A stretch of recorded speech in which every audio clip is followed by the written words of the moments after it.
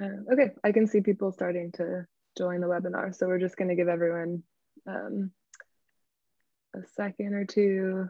I see Nick has joined. Nick's one of the filmmakers in the series also, so thanks for tuning in, Nick.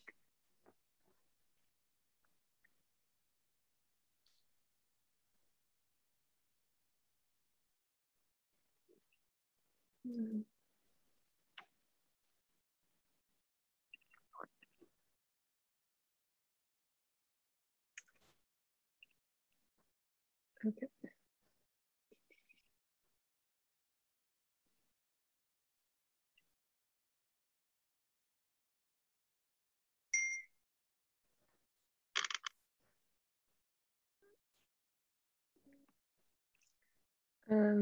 Okay, well, as people join, I'm gonna maybe just start doing some introductory stuff. This is always the part of it where I wish I had like 3 different computer screens because there are too many things to have all in one place. Okay, 1 second.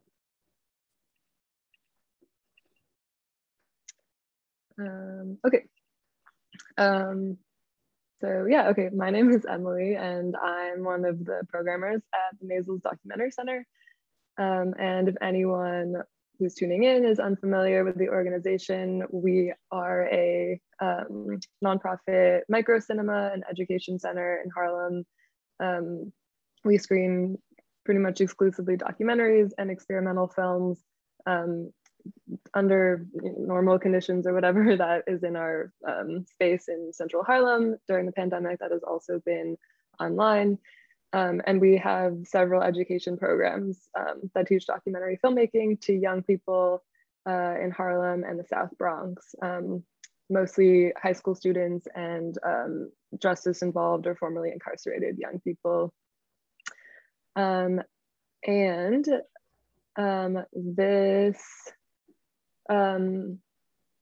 Well, okay, before I introduce like this conversation and the series that we've been working on to commemorate the 50th anniversary of the Attica Prison Uprising, I want to introduce JT, who is the director of Third World Newsreel, who's one of our collaborators on the series, just to say a few words about Third World Newsreel as well.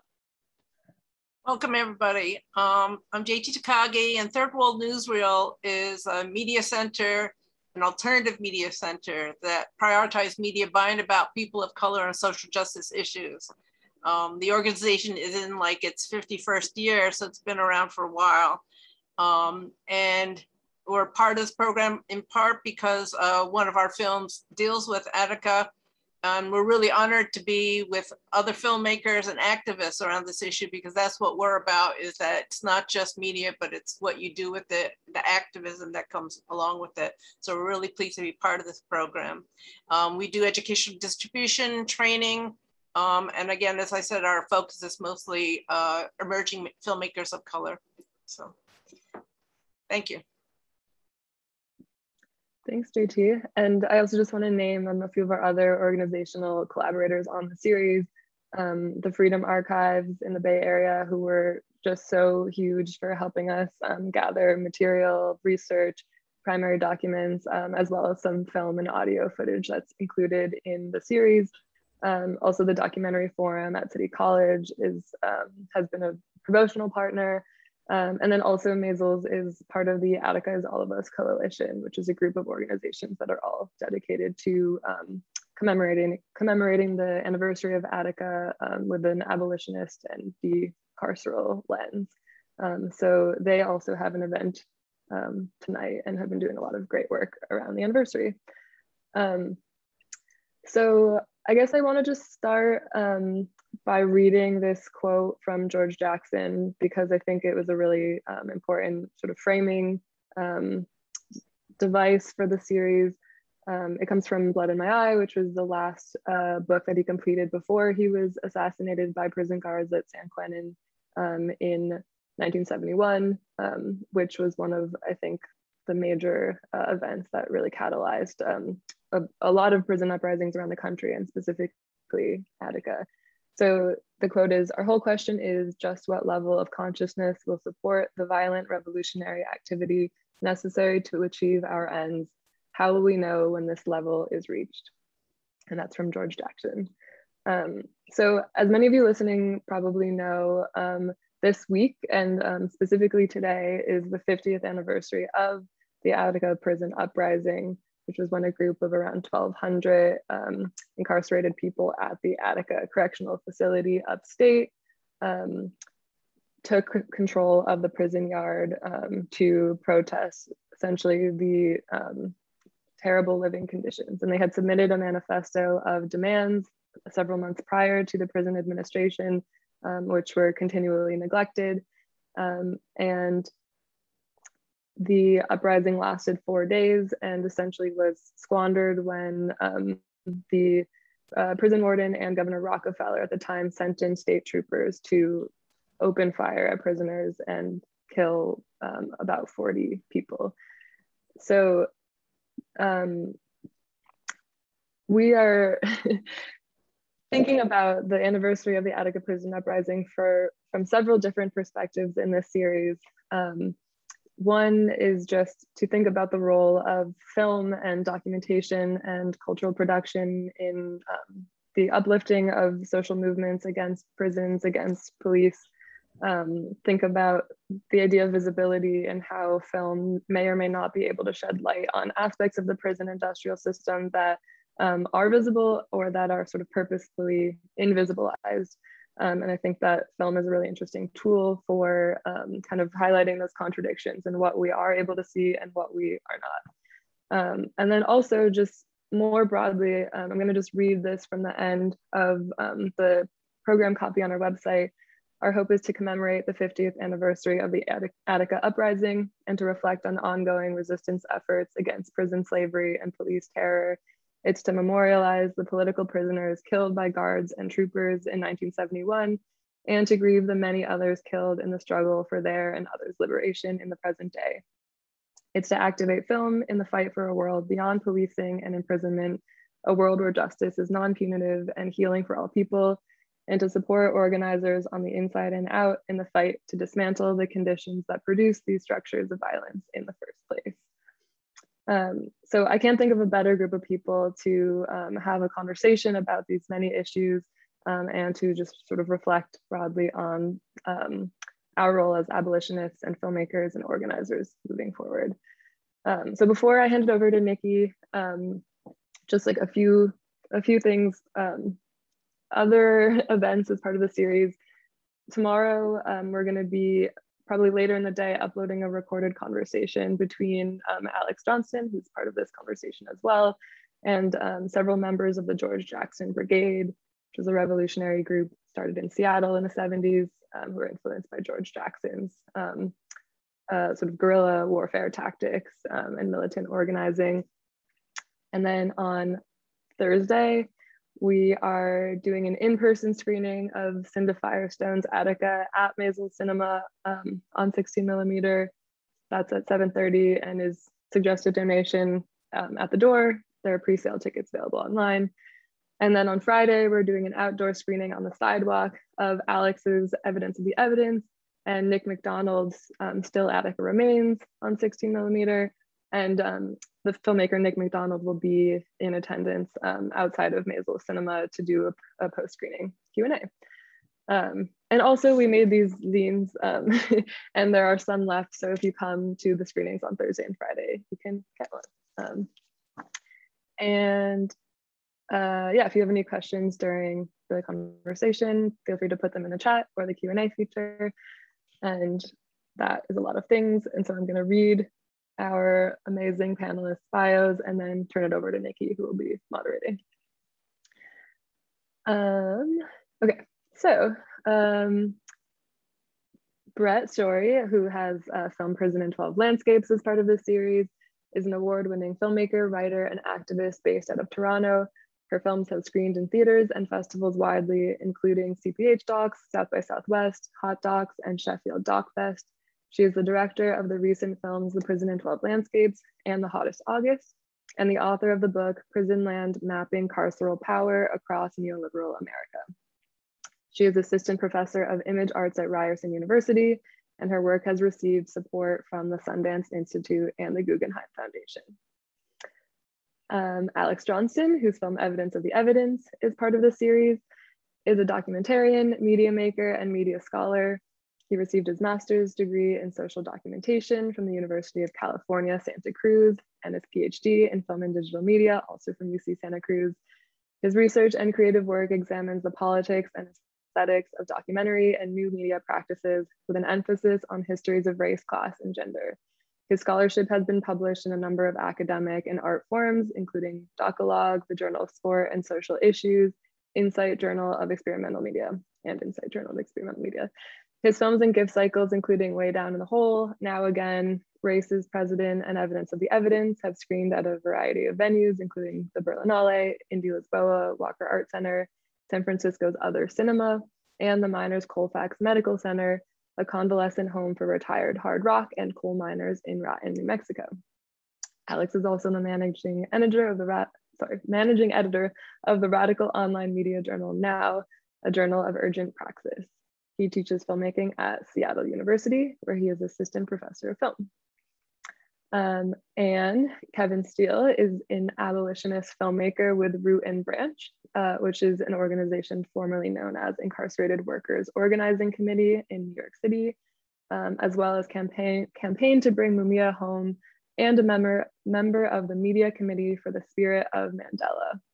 Formerly captured and having begun organizing while inside, Kevin helped with the 2016 nationwide prison strike and other resistance efforts. Upon his release, he has been part of numerous actions against prison slavery and hyperincarceration, from the 2018 nationwide prison strike to the upcoming tribunal in October. He continues to organize in his Bronx neighborhood with youth basketball tournaments and the sharing of other opportunities he was deprived of. So we have these amazing, amazing organizers and filmmakers in conversation, moderated by Niki Franco, who is a Caribbean abolitionist community organizer, multidisciplinary cultural worker, writer, podcaster, and facilitator of spaces for collective study. Seeking to disrupt the bureaucratic frameworks of academia and transactional ways in which relationships exist under capitalism, Niki's work experiments with truth-telling, radical history and thought, and revolutionary imagination. Niki also curates educational and cultural programming that navigates the current urgency on global solidarity and environmental and ancestral preservation. She is the creator of #Nude in America, a photo series challenging notions of which bodies are acceptable in natural landscapes and national parks, while offering decolonial and anti-capitalist stories of these spatial captures. Niki is currently based in Miami, Florida, where she serves as the political education director for FemPower MIA and civic engagement organizer for Power U Center for Social Change. From 2019 to 2021, Niki served as a founding director for FemPower Miami Community Bail Fund.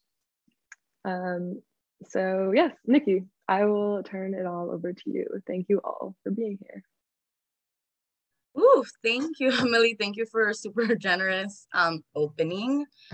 Super grateful to be commemorating this 50th anniversary. I think it is such a powerful tool to use film, to use storytelling, to use archival work to help our folks in our communities be able to actually imagine what the new world can possibly taste like and feel like and look like. So just deep gratitude to be in this conversation with all of you today. And I think just to start our conversation in like a true celebratory commemorating fashion, I would love to hear from each of y'all, sort of like, what are each of you celebrating in relationship to our work of like shattering cages and making abolition more possible on this sort of like historic day. Brett, I don't know if you want to kick us off and we can kind of just go around. Yeah, sure. I will also just express my gratitude. I mean, I'm grateful for all of you and the work that you do. And I just, in part, like, I feel like the folks who rose up at Attica would be celebrating the work that you all are doing, and we should join those celebrations together, because I think there's a lot of defeat in this world, and there's a lot to feel angry and upset about, and the fact that ordinary people who desire freedom will work with each other to get freedom and get free is something that we should name and talk about every day. So yeah, I mean, I that's just something I've been thinking about. I find it, recently there are a few political prisoners were commuted by not so prisoner friendly outgoing governor Cuomo, and I want to celebrate. It was far too few, but I want to celebrate those victories because activists on the inside and outside fought for them and won. And we need to remind ourselves when we win, because that we can build from those victories. And yeah, I think it's like always really important on this day. And this weekend of the anniversary of Attica. I saw a longtime abolitionist Craig Gilmore post something that said, we can focus on the repression, we can focus on the massacre that happened, but to honor those people who rose up, we should be celebrating, what they achieved. It's remarkable, the courage, the unwillingness to accept injustice, racism, brutality, not just for themselves, but that was, that uprising was an anti-imperialist uprising, among other things. And those prisoners were demonstrating solidarity even while they were fighting for their own freedom. And that's something I try and remind myself of and think about during this few days every September.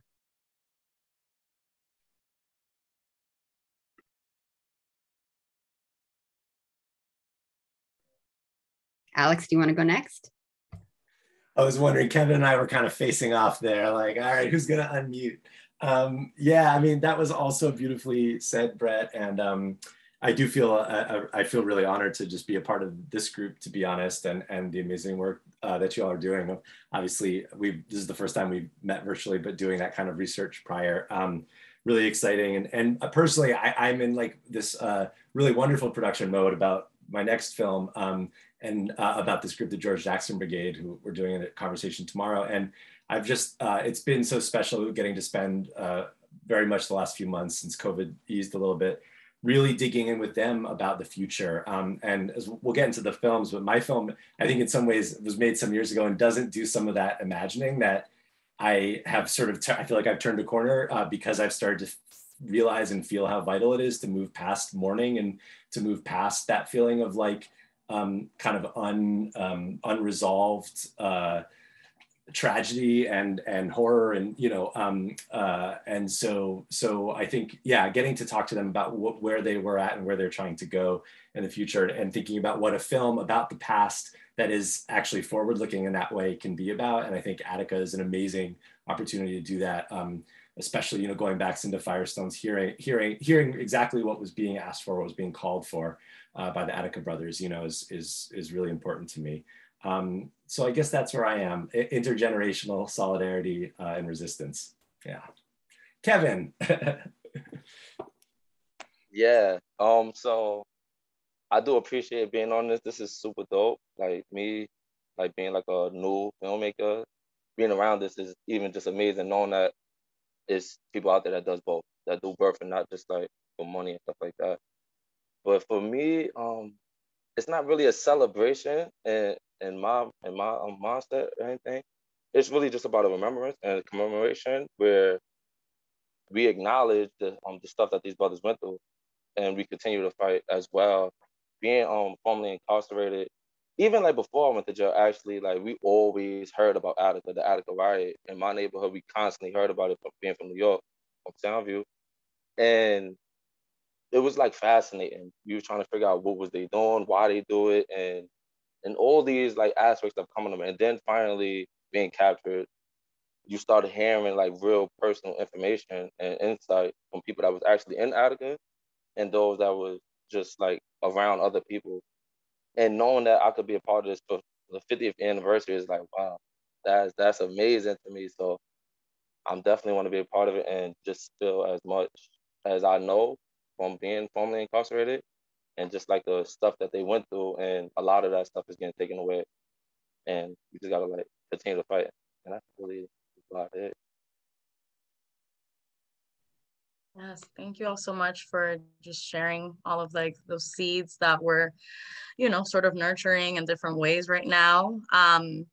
And Kevin, I also want to really like affirm what you shared, you know, like we sort of commemorate what these folks and their legacy of their bravery and their courage and their organizing their resistance. And we also know that there's a long way ahead, and that we've actually not been able to completely dismantle the cage and the chains and all of this, right? Like we know we're very much so in that sort of legacy and lineage. And I think something I want to talk about with you all is that I think especially coming out of 2020, you know, an uprising where millions of people across the country are sort of sharing, you know, slogans of defund the police. People are rethinking safety. You know, all of this is kind of coming to a head, sort of in a crisis that's exacerbated by the COVID pandemic and kind of like disaster capitalism, right? I think now here we are a year later, and I know folks like us and folks that we're in community with are still continuing to talk about the role of policing, the role of jails and prisons. So I'm curious to hear from each of you all sort of like how you all are making sense of the contradiction that here we are 50 years after the Attica Uprising, and in some ways one can argue that abolition is as popular as it has ever been in this country. And at the same time, we know that our folks are as incarcerated as ever. And yeah, I would just love to hear kind of like how y'all are making sense of that contradiction, especially how it may relate to your work, your storytelling, and sort of folks that you're in community with.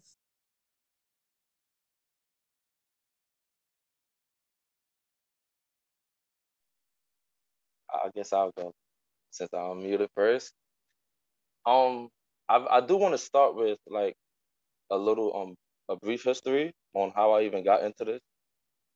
So when I was incarcerated, I went to jail at 17 years old, and they charged me as an adult for my first time ever for a fight. They gave me 10 years, and inside the facility, I was introduced to a few brothers that was a part of the Nation Guards of Earth and different other like organizations where I felt like they had a lot of information, and just the way they speak. Right, I'm 17 years old. The way they spoke, it was attractive, and it was just something I felt, and that was like my introduction to just being a political person. I've met Malcolm X while I was in prison, Huey Newton, Dr. Huey Newton, and a lot of other these brothers and sisters that I've met while I was inside. And it was when I got to Eastern Correctional Facility in New York is where at the time it was IWOC, Incarcerated Workers Organizing Committee. They was doing a lot of inside organizing, outside organizing, and they wrote this individual at this time where I was organizing at the same time. I didn't know IWOC at this time though. And the brother brought the information to me and was basically saying that I think it was a mistake because I don't organize. I think they meant to bring it to you.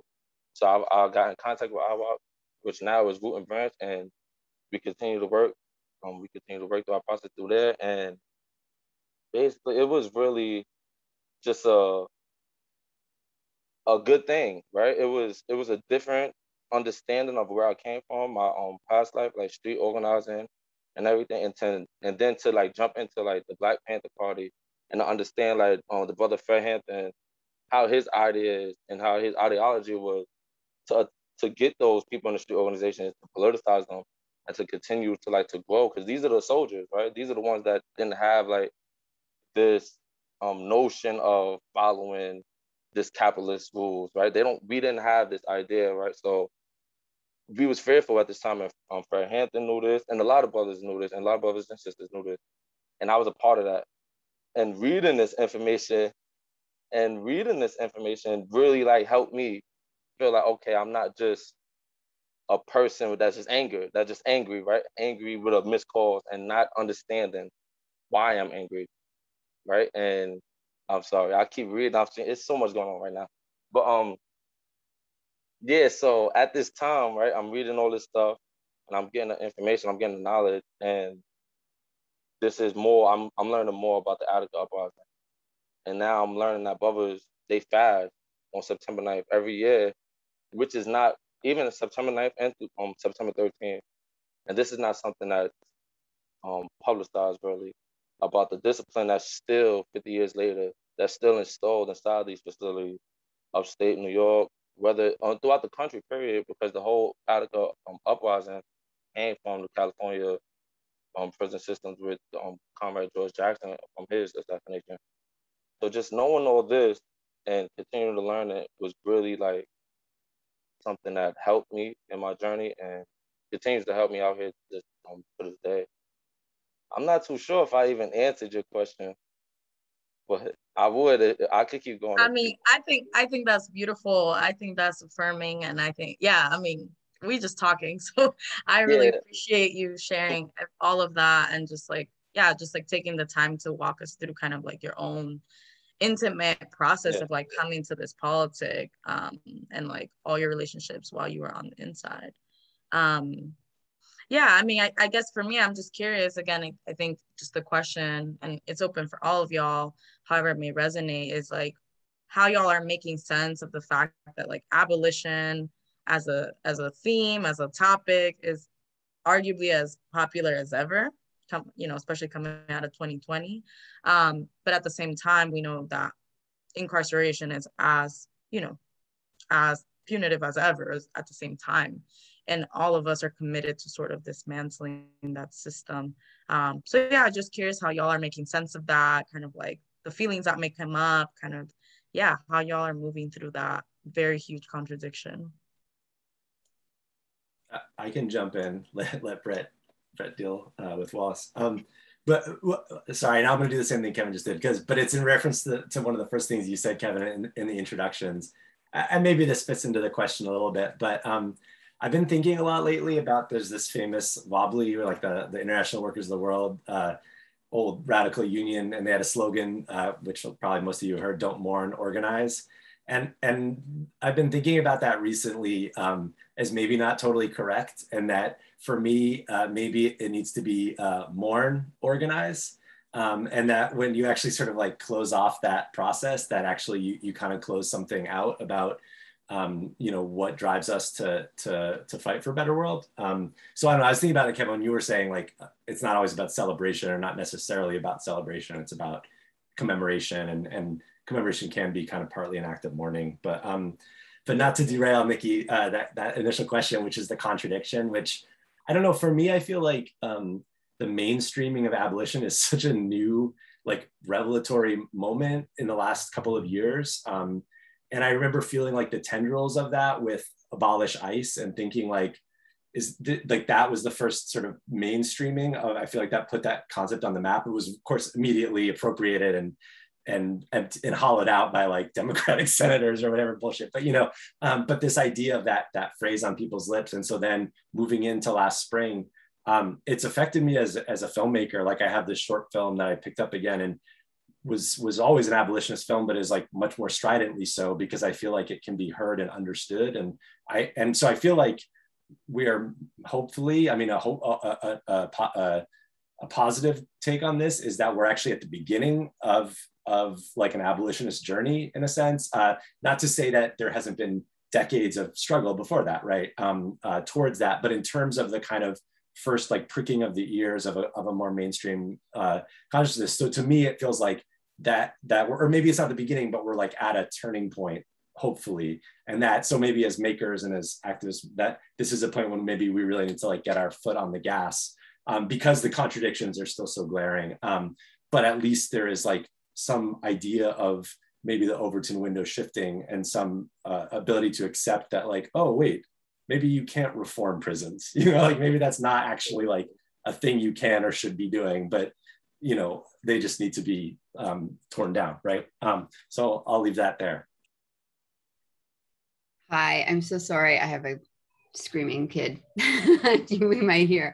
But this is such an important question. And I really appreciated hearing Kevin and Alex just now. I mean, I think I think about this on a lot of different levels. Like on the one hand, I think like, it's not a contradiction to me. I mean, I feel like the question is always like, why isn't abolition yet mainstream? Why wasn't it before? There's a way in which it reminds us about that just so much ideological work goes into convincing all of us, or many of us every day, that capitalism is good, that people should be in cages. All of these things, I think we don't actually make any sense.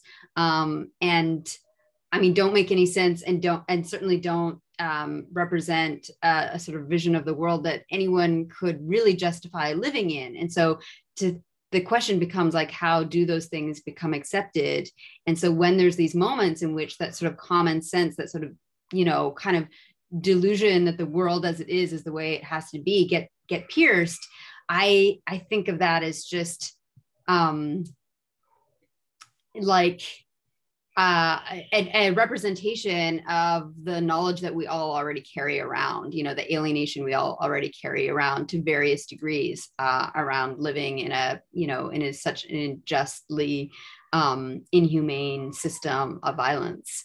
That said, I mean, I think that there's like another question that, you know, I think is part of your question, Niki, which is like, I mean, is abolition mainstream? Like, I think it's very, very generational. So there's a way in which it's really caught on with younger people. And that's both really exciting.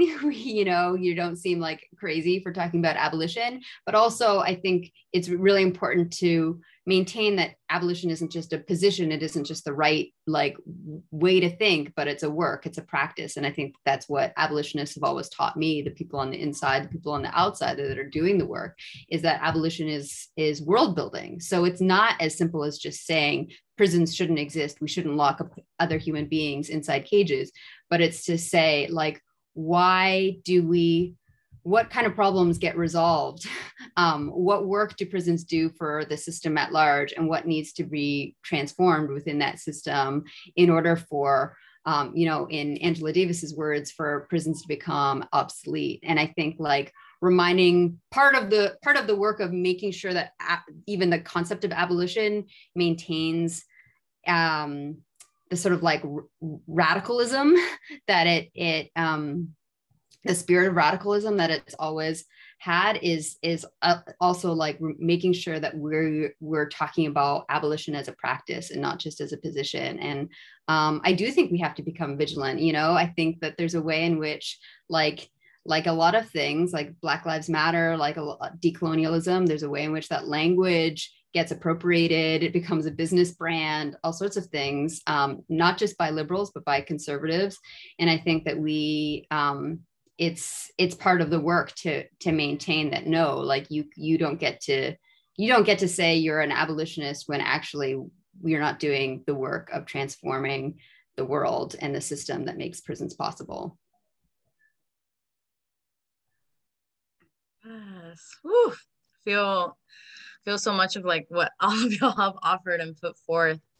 And one of the things that comes to mind, I think hearing you, Brett, on this final note, like the sort of co-opting and commodification of this sort of work, of this sort of practice, of this framework, also feels like a very real danger in this moment, right? And again, I think to y'all's point, like this is to be expected, right? Like capitalism is gonna, and the market will like shift and bend its fold to respond to whatever it needs, you know, to the moment, and sort of do what it needs to do. But I am curious, like you all as filmmakers, as activists, as organizers, what are y'all seeing particularly, like what are the unique opportunities in this moment? And I really appreciate, Alex, you spoke to this, also Kevin, like now that there is this sort of landscape of people, some people, a sector of the population being a little bit more open to like, okay, it seems like there's a problem, mass incarceration. Okay, maybe abolition's like a thing.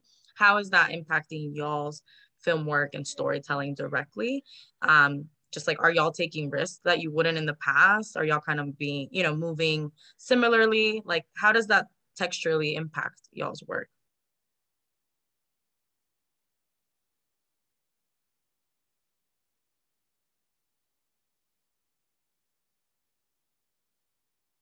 Is that for me? I'm sorry. Oh, it hasn't really changed my like my work or anything, because I was an inside organizer as well.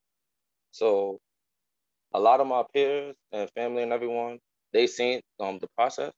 They seen me actually studying and continuing to organize, and they actually watched the growth from what I once was. So I really don't really know. I would just like to I did want to say something though about, because capitalism and just the word abolition keeps thrown out, and it was something that that just came to my mind, where abolition is reform and abolition. I was reading something George Jackson once stated about different avenues to get to the end goal. I'm paraphrasing really, but he's basically saying that we don't all have to take the same route to get to where we have to go, right? And I've worked with people that do reform, even though I don't really, that's not my thing, because I believe that the revolution should be like a violent and aggressive thing. A revolution should be aggressive. So, and I don't really feel reform does that, but they have tactics as well that continue to get to that gets to the end goal, and that's the betterment of people in the world, right? And it's just my idea is that abolition works, right? Because on prisons, right? To speak on prisons, I might ramble a little bit, but to speak on prisons, right? Because this is something that was in my mind, and I was talking about my wife earlier about this, about why do we have them? What is the idea of it, right? Where did it come from? Why do we continue to have it? And what's the purpose of it?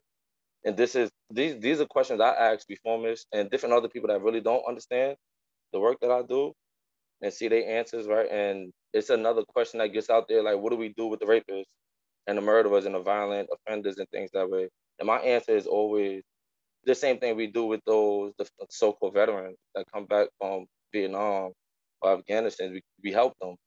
They over there killing and raping as well. And we don't criminalize them. We bring them back over here and we help them, because it's a mental thing. It's a mental problem that's going on in this whole country.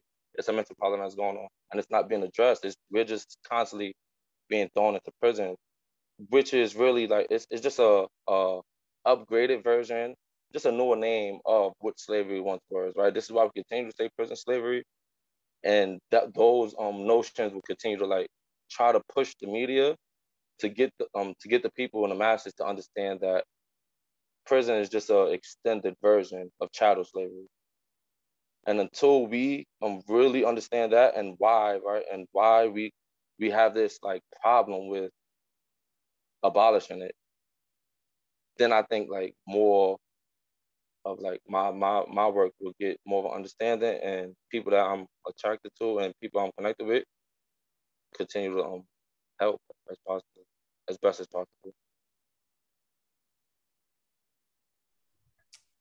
Yeah, I mean, that's a great question, Niki. And I'm just trying to think about whether or not I feel like it has changed either my art practice or my organizing. And in some ways, yes, in some ways, no. Like, I sort of feel like, you know, my own, especially my film practice, you know, I don't know who necessarily will find my films. I certainly don't see film as playing the same role as activism. So I don't use my films to sort of just send a message or advocate for a position, but they're informed by a politics, and those things feel different. And so, you know, there have been people I've encountered when I've showed Prison in 12 Landscapes who've said, you know, but it has such a radical politics, and yet like the film itself is so oblique and poetic, and you don't always give people enough information. Like, don't you think that there's a risk that people aren't going to get it? And my feeling is that like people get things on a lot of different levels. And sometimes people don't necessarily have like an analysis, but they feel a gut instinct that things are wrong, or they feel not okay in the world, and from different ways. I mean, they might feel not okay in the world because they face like really acute oppression in their life and housing insecurity and those kinds of things. And then there's people who just, you know, like who might enjoy class and race privilege, but who feel just an ongoing unease, like know somehow in their bodies and in their lives that their own privilege is not okay and is not does not beget a happiness or justice. So I think that there's a way in which like art can and cinema can speak a language that's sort of subtextual and reach people even if they don't totally know exactly what they think, even at the end of it, it sort of just produces the desire to think more and to talk more. But I also teach and I also organize, and I do think that there is obviously something really useful about something being like in the air. So for like abolition, and to be in the air means that the conversation can start in another place. And so there's more, it allows you to begin further along and to build on that. And it also, I mean, I believe in mass mobilization, and coalition building. And so it also allows the possibility that you bring more people in that you might not have at another point in time. And then you have to still do the work of being like, okay, well, what does this mean? You say you're an abolitionist, you've heard of abolition, your friends are abolitionists, but what does that mean? Like, can we talk about what needs to change in the world? So I think the sort of way in which there's a kind of growing consensus, especially among young people who do not, who themselves live the contradictions really acutely right now, the contradictions of debt, the contradictions of climate catastrophe, the contradictions of mass police brutality, and are doing that work already to like connect all those dots. And that's an organizing opportunity, because you can start the conversation already like up there and build. Yeah, I just think about conversations I have with my students and with people who are also working with younger people about, I mean, broadening that out to just sort of anti-capitalist discourse like writ large, and where our starting point is now with young people, sort of, or at least a mass of them per class, is so different than it felt like it even was 5 or 10 years ago. So I do feel like there is that kind of thing. And I talked about that a little bit with my film, sort of being able to like go more forcefully into that space. But I was thinking, because I teach Prison in 12 Landscapes a lot. I taught it back-to-back quarters last year. And so was thinking about something that I'm not good at. I tend to get pretty propagandy, but like Brett, what I love about that film and for my students is it causes them to lean in, right? It's like that, the subtleness, that sort of obliqueness, compels people to have to ask those questions in the space that you leave for that. And I think that's because that's what you want, right? You want people to come to places on their own. Oh, you don't want it to be sort of about dogma. And so I think, I think that's a really an important kind of point you made about what your work does. And hopefully, even though I do get kind of propagandist, that I hope my work does a little bit make some space for free thinking. But the last thing, thinking about what you were saying, Kevin, which at least personally for me, and this is just my whole life, has been the role of history in these conversations. And for me, that's been a lot of my passion as a maker, and I think as an activist, but is like figuring out how you make space for conversations about the past, and also structural conversations about history. So understanding that continuum you speak of, and thinking about it both as the continuum, but also in its specificity. And that, like, I don't know, I just think that to me is everything, and not in the kind of reductionist, like we're doomed to repeat the past if we don't learn it, but that, like, it's deeper than that, because it's more structural, and so it's really important for people to understand, like, that direct lineage legally, or from like Texas kind of slaveocracy into Texas prisons into what we have now, et cetera. So I just really appreciate what you're saying about that with like history, and figuring out how we also bring that out in our work as makers and as activists. So.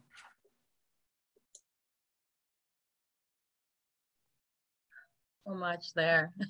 Thanks, y'all. I think something that's sitting at the top of my mind, just hearing all of y'all kind of talk and share, is kind of like, again, abolition is not just like a thing we say or something you put on your like website or like this cute thing. Really, like it's a discipline, it's a practice, it's a strategy, it's a tactic.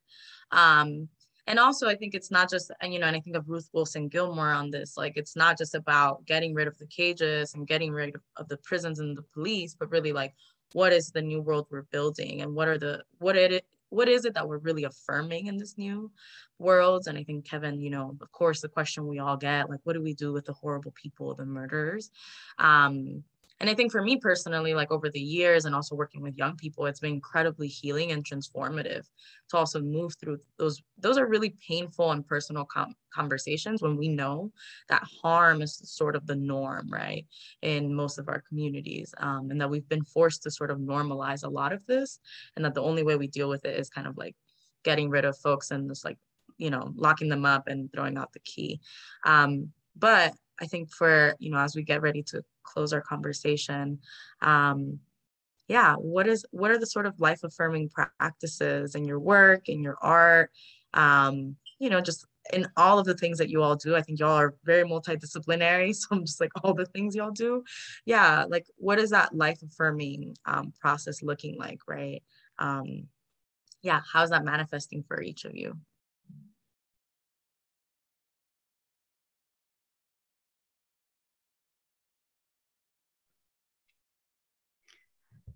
Oh, it's such a that's such a good question, a necessary question. You know, one of the things I get asked a lot is just like, I mean, and you guys probably do as well, like when you commit to doing work around, you know, abject poverty or police brutality or the violence of the prison system, like people can be like, isn't that really depressing? Like, how do you like deal with that day in and day out? And for me, like, I have a really, I mean, you know, I believe in organizing and I have political commitment and I have a politics that comes out of life experience and also just like principles, but also it's like really, you know, selfish. Like organizing is an antidepressant, right? Like, you know, and one of the reasons among many that I have gotten involved in prison organizing, you know, at this point for 20 years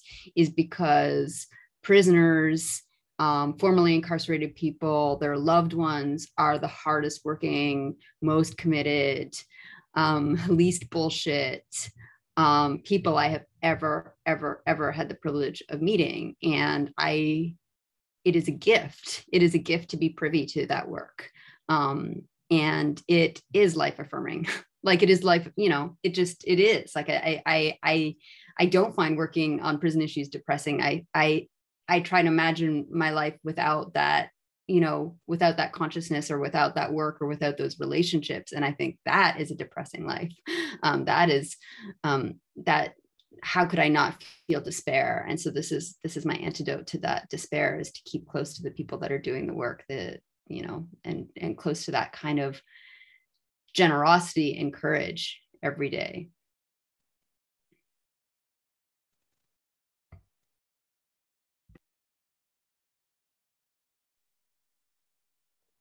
I guess I'll go. I'm a firm believer in once I meet out my ancestors, I would love for them to say that you did your job and you did everything that you had to do. And that's really what keeps me motivated, because we're not gonna be here forever, right? This is reality, and I don't want to get there. And I left so much behind that I didn't help when I could have. I could have contributed in any way. So this is what motivates me. It's definitely depressing as hell. I will not. I'm like opposite of Brett. This is a stressful thing for me as well, because it's new, and it's really it's just the common sense. It may not be common sense, but it's just the blatant disrespect that this government continues to put out towards us. And it's just like, it doesn't make sense. It doesn't make sense. Like, prison is supposed to be the rehabilitation facility, but you get charged for not making your bed. You get charged $25 search charge for not making your bed in the morning. Is that real? It's just like, it doesn't make sense. And even though I love doing this, right, because I love meeting people that has like-minded minds and can continue to educate me and teach me. But it's like, how many times are we going to do this? How many times are we going to continue to have panels, tribunals, marching, and all these other avenues to organize in different ways to make this country better, or just help? And we always constantly get backlash. It's just like, it it's weird. It's definitely stressful, but we have to do it, right? We have kids, we have those that's coming after us, and there's people that died, right? Brother Malcolm, all the Panthers, they was crucified. The Colton Pro really did a number on our community. Reagan, all these people did a number on our community, and it's just like, it's not me doing my justice if I just sit back and not help as best as possible as I can, whether it's through film or whether it's through like basketball tournaments in my neighborhood, keeping the kids out of trouble and speaking to them and actually like showing them that I've done 10 years and it was for nothing. And now I have some information, and it wasn't just like it was something I was a bad kid or anything. It's really just a capitalist mindset where they need to fill these beds up inside these facilities. So it doesn't matter what you do, right? And like I said before, like from the slave codes to the black codes, people was getting locked up for just walking. People getting locked up for past curfew, even the parole system now, the probation system, all of it's bullshit. It doesn't make sense why, as a grown man or a grown woman, I got to be home at 8 o'clock, 9 o'clock at night. And if I don't, I go back to jail. Not because I did anything that was deemed like a criminal or criminality or anything. It's just because I went to the store at 9:09 and the police stopped me. So it doesn't make sense, right? It really doesn't make sense on why it is prisons and jails and all these things. So I'm just gonna continue to fight, and we're gonna continue to work. But it's definitely is stressful. I won't lie about that. But somebody got to do it. That's what I would do. Yeah, I was gonna say my dog brings me joy, but you know, but yeah, no, I mean, I don't know. Yeah, it makes me think of like Gramsci is like a thing about pessimist in thought and optimist in action, and so I do feel like it's about those connections. And for me, I think I said earlier, but just reiterated, I feel I just get a lot of strength from intergenerational like work and community, and so. For me, again, it's these elders, but then also my students that I teach and work with, and just feeling, feeling it's their world in a sense, and feeling very excited by getting into like really deep conversations and thinking about the like world building with them, essentially, and feel really sort of honored to get to do that and enlivened,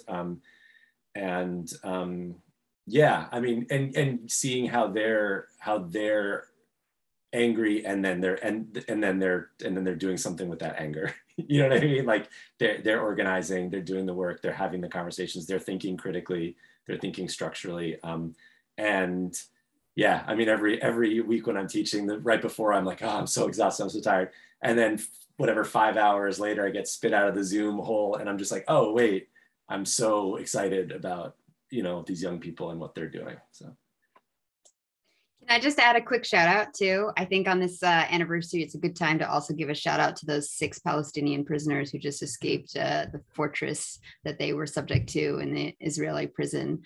And again, people want to be free. They'll get themselves free. We'll get ourselves free. Again, in the words of Miriam Kaba. So shout out to them. Absolutely. Oof, y'all. Alex, I feel you. I feel like I'm coming out of like a Zoom universe, but I feel also super energized. Just like after having really just hearing you all process and like dream, and remind me why it is that we do this. Kevin, I think even if it's incredibly challenging and it really stretches us and like forces us to like flex muscles we didn't even know were there.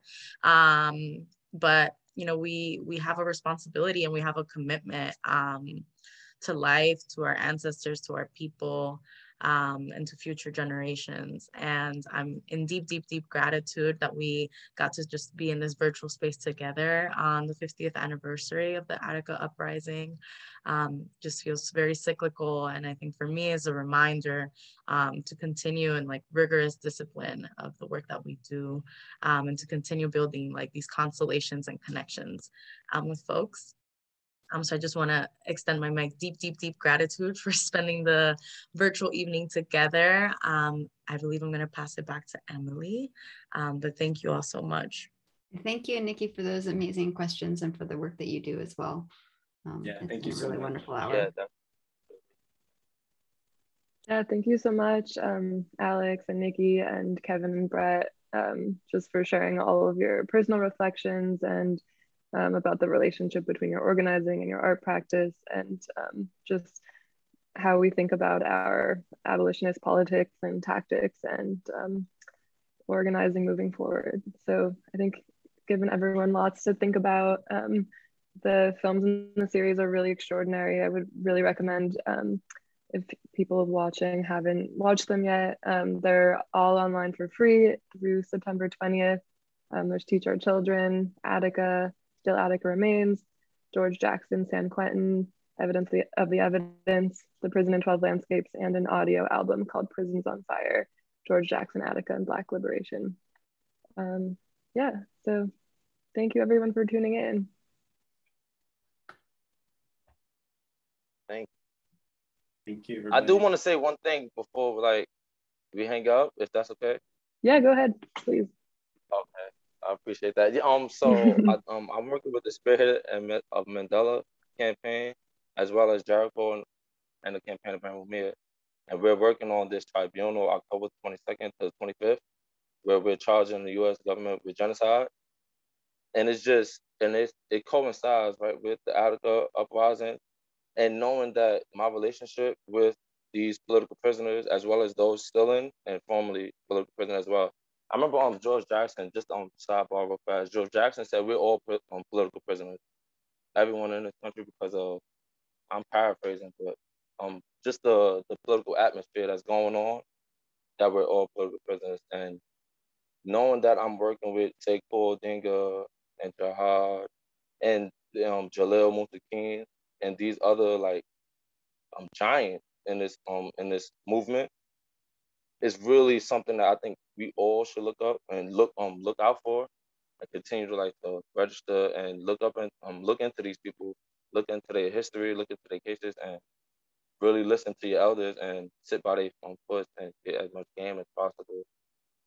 That was just something that was on my mind. I don't know if I mentioned the tribunal, but this is something really big that we're doing, that we're charging genocide. Genocide still happening, whether it was with the Attica 50 years ago. There's still people dying on the boat in the Bronx, as well as Rikers Island. There's deaths happening every other day. The COVID situation is the most deaths, and it's happening inside the facilities, which makes sense because they're just in there with no masks, no cleaning supplies. Sometimes the COs never show up, so they don't eat.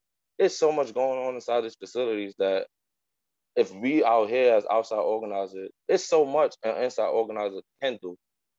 So it's really our job as outside organizers and educators and just people that have connections and influences to really bring highlight and bring awareness to what's going on inside these facilities.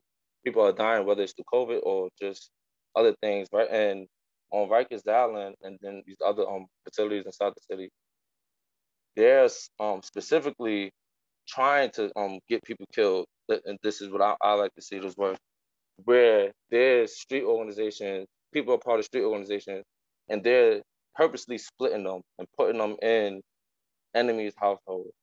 So this could continue to rise up the conflict and the fighting and the cuttings and everything that happens, where money continue to get generated through these facilities, because the more you get facility tickets and all these other infractions, the more money that goes into it, the more money your family has to spend.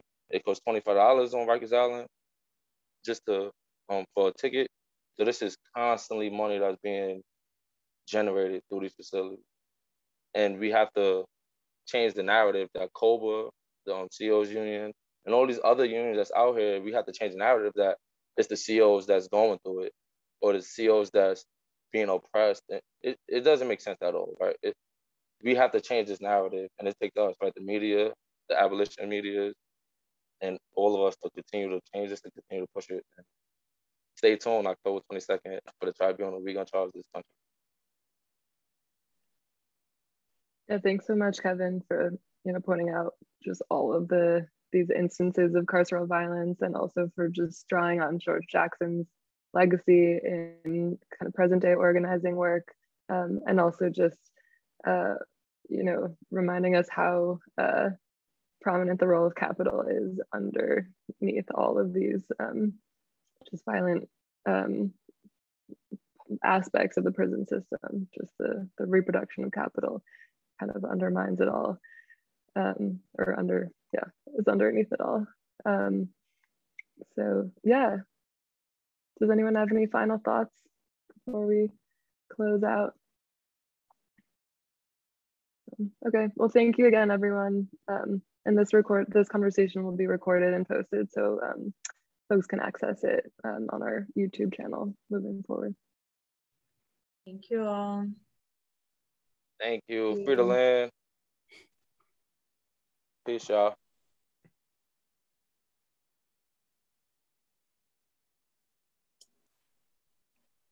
Emily, I'll talk to you later. Not tomorrow. We're probably still recording right now. So. Yeah. See you later. Bye.